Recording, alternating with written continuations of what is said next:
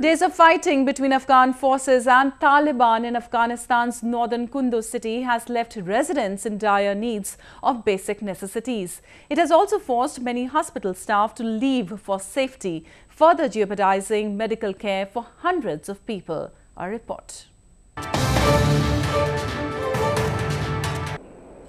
The fighting between Afghan security forces and Taliban militants on the streets of northern Kunduz city has entered fifth day.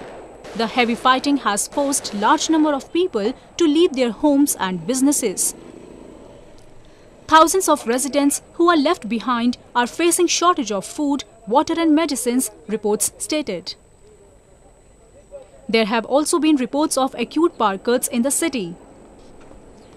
The Amnesty International has also called on Afghan government and Taliban to facilitate swift and unimpeded passage of humanitarian relief to Kunduz.